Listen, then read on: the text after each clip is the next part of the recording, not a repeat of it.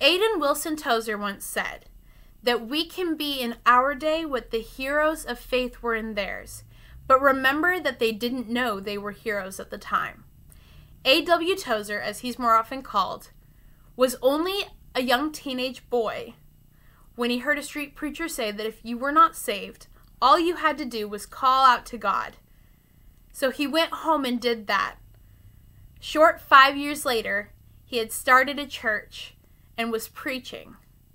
It's kind of interesting how and when God reaches us, how and when he calls us. Maybe you were raised in the church, and then one day God just put a calling on your life. Maybe you've had that calling since you were young, and you just knew since you were young that this is what you were going to be. This is what you were going to do. Maybe you didn't grow up in the church, and you came to it later, and now you have a fire and a passion burning in you. Well, I want to encourage you right now in that. So this is more geared to the middle school, high school age, because we don't have currently a message of encouragement out there for them. So I want to shoot one directly for you guys. But if you are over high school or under middle school and you're watching this video, you're welcome to stick around. Maybe God will give you a word from it and encourage you. We are going to pray and dive into the word. That's what I say. All right, 1, 2, 3. Heavenly Father, we thank you so much that we can come to you. We thank you that you call us, whether it be through a street preacher or, I don't know, maybe we just see the sun rising in the morning and we wonder, how does that happen? And then we learn about you. Whatever it is, God, we thank you that you put those opportunities in our life for us to call out to you. And when we call out to you, you always are there and ready and willing to say, here I am. I've been waiting for you. So we thank you for that. God, give me the right words to say as I give this message. Let it be your words, not mine, God. Let me be your vessel, not my own ship. In Jesus' name I pray. Amen. All right, so we're going to be reading out of 1 Timothy chapter 4, starting in verse 8. Now, I don't know about you, but I grew up in the church. I grew up as my parents were pastors' kids. And the first church we attended, they were very well involved in the ministry. So I grew up with just my parents, that's my parents. You know, I'm involved in the ministry, even though I'm probably 4 or 5 years old. We get up early on Sunday mornings. We go to church. I help my mom move stuff around while my dad does worship practice. That's how church was for me. That's what my life was like. My parents were the kind of parents that they didn't, when they disciplined us or were talking with us, they always brought it back to scripture. Of course, I had the oddity of having a dad that liked to bring out the weird stories from the Bible for bedtime. I think it kind of helped shape who I am now working with the youth. But at the time, sometimes it was a little bit harder to sleep after you heard those stories. Anyway, so that's a little bit of a backstory from me, that I grew up with parents who were pastors' kids. And I know that's not everybody's story. And if that's not yours, I promise there's word in here still for you. Just because you might not have been raised by pastors' kids doesn't mean that this won't apply to you as well.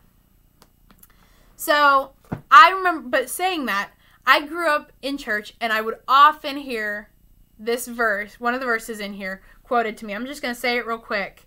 Is the don't let anyone think less of you because you are young. Oh, I used to hear that all the time. And it was kind of exciting, but at the same time, it was like, how do I do that? How do I not let people think less of me because I'm young? I don't get how that works. We're going to start a little farther back. We're going to start in verse 8. So 1 Timothy chapter 4, verse 8. It says, physical training is good, but training for godliness is much better, promising benefits in this life and in the life to come. I'm going to stop real quick. So I've had some health issues for over a decade now. And I decided recently with the quarantine, I'm going to just start working to make sure that I'm physically in shape. And so I've started doing some physical exercise, some physical training. And it's good for me, but I don't like it. Okay, I do enjoy aspects of it. I feel accomplished after I'm done. But it doesn't mean that I'm sitting there going, oh, this is the greatest thing ever. Now, my brother, he loved going to the gym. He loved working out. That was fun to him.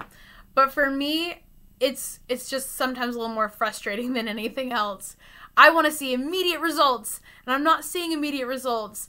And I'm tired, and I'm sore, but I'm still going. And I did ballet for 10 years, and I remember it just became routine. Well, having not done it for so long, it's so much harder to get into it again. So much harder to get into being active again. But so it's good for me though. And we know that.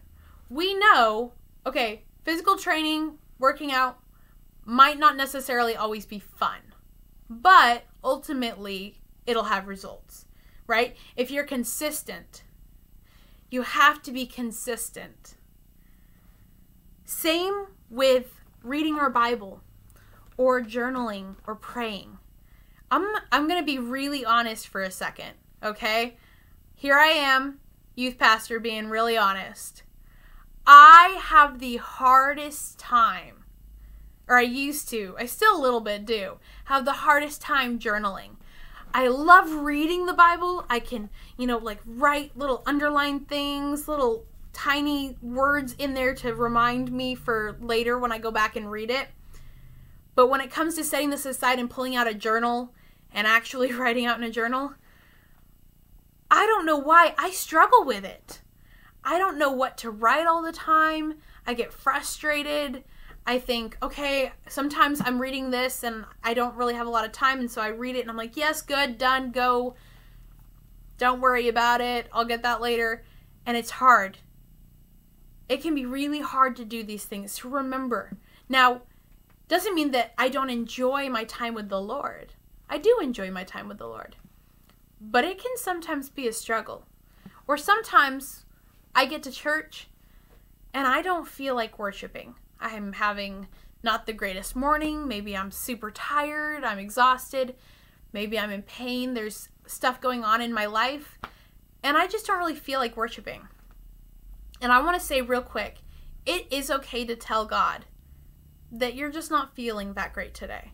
It's okay to tell God, I'm struggling. Because all throughout the Bible, people do that. In Lamentations, in Psalms, David will say, why are you letting my enemies to attack me? But then he says, I will praise the Lord. So it is okay to come to God first in that place of saying, this is how I feel.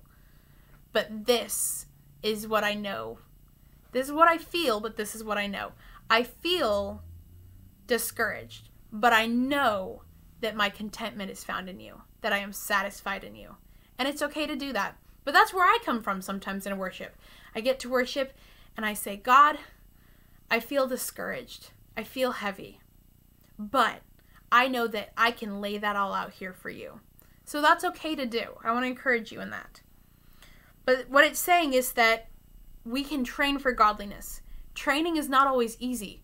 But when you're consistent, when you do it again, even when it doesn't make sense, when you don't see results and you do it again, eventually you'll start seeing results. I'm not saying God's going to just send showering of blessings on you. Not saying he won't bless you, but I don't think he's just going to go, oh, you're reading your Bible, here's a bunch of blessings. But what you will see is an effect in your life, a confidence and understanding of who you are and who he is. This is a trustworthy saying, and everyone should accept it. This is why we work hard and continue to struggle. For our hope is in the living God, who is the Savior of all people, and particularly of all believers. This is our hope. Teach these things and insist that everyone learn them. Don't let anyone think less of you because you are young. There's the verse we all know, right? Don't let anyone think less of you because you are young. But then Timothy tells us how to do it. He says, be an example to all believers, all of them, every age of believer, in what you say. What are the words that are coming out of your mouth? In the way you live. How do you live? How do you treat others? In your love. Again, how do you love others? Your faith. Are you strong in your faith? Can you stand on this word? And your purity. And I'm not just talking about, well, making sure you dress modestly and you're not out every Friday night hooking up with people. Okay, I'm going to say it. That's not what I'm talking about. What I'm talking about is purity in the way you live. Do the words you say, are they pure? The way you treat others, is there a purity to that? Is there a purity of your thoughts and your directions? That's something to be thinking about. And I'm not saying it's going to be easy, because there's a lot in this world that doesn't want us to be in that place. That wants people to not be able to say, wow, look at that person. They're young, but they're mature. But we are called to stand against it, and we have God. And we have grace to catch us when we mess up. I have a saying, and it's my 3 rules for my classroom. They're actually written here. And it says, love is spoken here, joy is chosen here, and grace is given here. That's how God works. He speaks with love. He gives us joy. He gives us the opportunity to choose joy. And he gives us grace. And so we're going to strive and do our best to follow this, to be an example in the way, what we say, the way we live, in our love, our faith, and in our purity. Knowing that he's going to give us grace when we do fall. And it can happen. It's happened to me multiple times. I'm not perfect. I'm definitely not perfect. I'd like somebody to go ahead and find the most perfect person in the whole world, take a picture of them, we'll make a nice big portrait of it, we'll hang it up, and everybody can come and look at it in a museum. Because I don't think that person exists. As perfect as you think some people are, I'm pretty sure they've got faults. Or they've got weird quirks, right? We're all so different. Well, they probably got both. But we all fall short of the glory of God. And that's when he gives us grace. It says, until I get there, focus on reading scriptures to the church, encouraging the believers and teaching them. I want that to be a focus for you. Reading the scriptures, encouraging believers, and teaching others. Do not neglect the spiritual gift you received through the prophecy spoken over you when the elders of the church laid their hands on you. Give your complete attention to these matters. Throw yourself into your tasks so that everyone will see your progress. Keep a close watch on how you live and on your teaching. Stay true to what is right for the sake of your own salvation and the salvation of those who hear you. It's hard being a middle school or high school student. You're a young adult. You're not one of the kids, but you're not quite yet one of the adults. And you're in that kind of weird limbo. And don't worry, all us adults, we've been there. We've made those awkward life decisions as far as haircuts or outfits. We've made awkward situations through the things we say around our friends. We're all there. It's part of growing up. As I tell some of the kids I watch, you're 11, you're going to make 11-year-old mistakes, and you'll learn from them. And then when you're 12, you'll probably make 12-year-old mistakes, and you'll learn from them. I'm 22, I'm making 22-year-old mistakes, but I'm learning from them. And God gives us that grace, that opportunity to learn, right? All right, so one of the things that I want to challenge you in is you are not just the church of the future. Although you are, but that's not just what you are. You are the church of now. You have a say in the kingdom of God. You have authority in the kingdom of God. Just as I do, just as Pastor Gordon does, or Pastor Bill, or Pastor Sarah. You have authority to speak the word of God and believe it, and speak this word and bring truth to others. And you might think, well, I don't know, I'm a little nervous. What if I mess up? What if I fail? And Francis Chan once said, our greatest fear should not be the fear of failure, but of succeeding at things in this life that do not really matter. Your greatest fear should not be of, well, what if I try something? What if I try to tell someone about Jesus and they don't want to hear it? I try to tell people about Jesus sometimes and they tell me to go ahead and talk to the hand. Okay? It happens. That's when we pray. We try to remember, okay, Holy Spirit, your leading.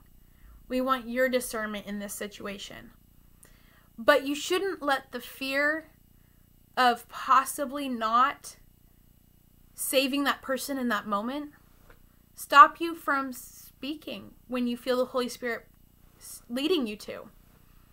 Because I've had people that I felt like maybe the Holy Spirit was leading me to talk to them. And they listened for a bit and then they would get unresponsive. But every time, a little more and a little more, they would listen. And it was just the planting of seeds. We have to be obedient even when we don't know the outcome. I was thinking of, there's a story in Judges, I believe it's 20 and 21, where the tribe of Benjamin is not doing what they're supposed to be doing. Let's just put it that way. And the leaders of Israel said, are we supposed to, God, do you want us to go to war with them? And he said, yes. So they go to war, and they kept getting struck down and struck down and struck down. And they kept going back to God. And God, are we supposed to attack them tomorrow? And yes, you're supposed. And again and again. And I thought, I don't know if I could do that. If I felt God leading me to do something, and I went and did it, and got cut down, I'd think, well, maybe I just didn't hear him. But again, they just obeyed. They did what God asked them to do. And ultimately, they had victory. But they had a victory that also allowed them to continue having relationship with the tribe of Benjamin. So I think about that sometimes. Maybe God will ask you to do something, and it won't give you the results you think. There's a verse in Ecclesiastes that says, who can make straight what the Lord has made crooked? And that verse is something that's kind of interesting to me. But God, why would God make something crooked? Well, maybe he is working it. Maybe there's something coming out of it that we don't understand. We don't have the bigger picture, the bigger vision like he does. So I have to trust that he knows what he's doing. And that's what my faith relies on. I don't have to see the whole picture. I just have to be obedient. So I want to encourage you, our middle school and high school students. You are the church of now. If you feel God leading you, if you feel the Holy Spirit speaking to you to send a letter to somebody, do it. If you feel that God has given you a word, please don't hesitate to contact one of the leaders in our church and say, God gave me a word. We learned a couple weeks ago with Pastor Gordon's sermon on Samuel. Samuel's just a young boy when God gave him a word. And it wasn't like God said to Samuel, I'm going to make it rain Skittles and gumdrops. It was a message of the death of Eli and his sons. Imagine being Samuel in that situation. That's not a message you want to tell somebody, especially the people you're living with. But he had to be obedient. He had to say what God said to him. Maybe God gave you a message of encouragement. Maybe God gave you a message in your heart that you felt was meant to be shared, of something God is doing in our culture, in our country. Maybe you are thinking, what right do I have to say anything about what's happening in the world? You do.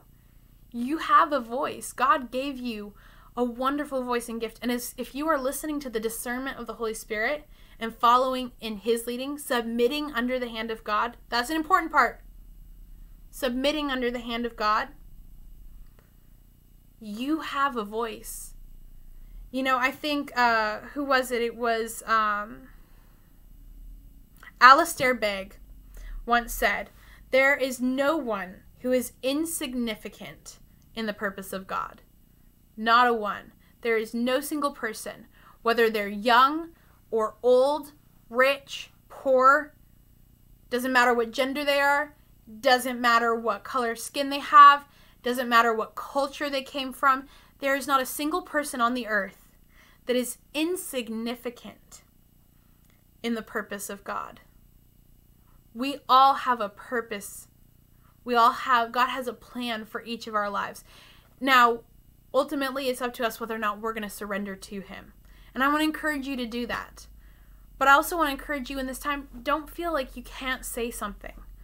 Don't feel like you don't have a voice in this chaos. I know you're hearing stuff on the news. You're seeing things on the news. And it's scary. And you don't know what's happening. And but can I give you a little secret? Neither do most of the adults. We don't know what tomorrow looks like. And it's not really our job to know what tomorrow looks like. It's not really our job to know what 2 years from now looks like. It's our job to be obedient now in what the Lord is calling us to. But don't think that just because you're in high school, you don't have a voice in the kingdom of God. I've talked to a lot of high schoolers who say, well, when I graduate, then I can start being involved. No, God wants to use you in the here and now. So I want to encourage you, take some time in this quarantine, in this downtime, to get alone and ask God, do you have a word for me? What are you using me right now in this time? And if so, how do you want to use me? And surrender yourself to him right now. I think we're going to see amazing things from you guys. I believe it with my whole heart. And we need you. We need the youth of today. Because you guys understand the culture of today. You are the future. You're rising up. And we want to support you in that. You are the keepers of the flame. I think about it. We've had so many people throughout history that have passed down the torch of the church, right? You've got Paul and Peter who are passing down, Paul passing down to Timothy and to Titus, and you've got all these people that he's mentoring and discipling, and it's spreading. Well, guess what? We happen to be in a generation where we have had leaders. We've had Amy Semple McPherson. We've had Billy Graham. We've had all these amazing leaders that have gone before us. And it's our turn. It's our turn now. We can't just sit back and say, well, we'll see which way the current flows. You are the youth of today. It's your turn now to make a difference. And that doesn't mean you have to go out and, completely change the way that the government works. But who's to say that you couldn't? I'm not telling you that maybe your calling is to go and, completely get rid of pollution. But who's saying it isn't? Maybe your calling is to work at McDonald's and love people. But you don't know what kind of an impact that will have. I think about water when a raindrop hits water, it ripples. And that tiny drop made such a big impact. And that's you guys. Right here, right now. All you might be doing is reaching out to a friend and saying, I want to check in on how you're doing. You don't know what kind of a ripple effect that might have. I don't think A.W. Tozer, as a young teenage boy, knew that surrendering his life to God was going to change his life so drastically. I don't think most of the heroes of faith, even those in the Bible, realized quite what God was calling them to. I don't think David realized when he picked up those stones to throw at that giant that was going to change the way he was seen by the people of Israel. He was just being obedient. And that's what God's calling you to do. He's not asking you to go and slay a dragon. He's asking you to be obedient and trust him. And I believe that you can do it. I believe with my whole heart that you have so much power in you because you have the power of the Holy Spirit living in you. And greater is he that is in you than he that is in this world. And so when those voices come from the enemy telling you that you're not enough, you're small, maybe you're insignificant, well, your life affects that. Just say no. God has a plan and a purpose. God wants me to be obedient. I want to challenge you real quick. This is my challenge to all my middle school, high school students watching. If you were to stop where you're at, surrender your whole life to God, and say, God, search me, know me, and use me, what do you think God could do with you? Because I wonder that. When I see you guys, I don't have a question in my mind that God is going to use you. Every single one of you. I see so much power in you. Just be confident. Grab a hold of that inheritance and that promise over your life. and trust that the leaders of this church, we are 100% behind you and supporting you. We are praying for you and we believe in you. It's time for you to pick up your sword, the word. Carry your shield of faith. Put on the armor of God and walk out. Because the harvest is great and the workers are few. We're getting tired. We need you. We need your energy, your excitement, your love, your new perspective on the way you see things. We want to see more of you because we want to see more of Jesus in you. We want to see the fruit that you are bearing, the Holy Spirit's fruit. We want to see that love, joy, peace, patience, kindness, goodness, thankfulness, gentleness, self-control, faithfulness. I think I forgot one. But you know what I'm saying here. We want to see what the Holy Spirit is doing in you. And even if you say, well, all I'm doing is sitting at home and I'm reading my Bible, God's doing something in you. If you say, well, all I'm doing is going to the skate park and hanging out with some friends, God is doing something in you. And I wonder, right here, right now, what do you believe that God can do through you?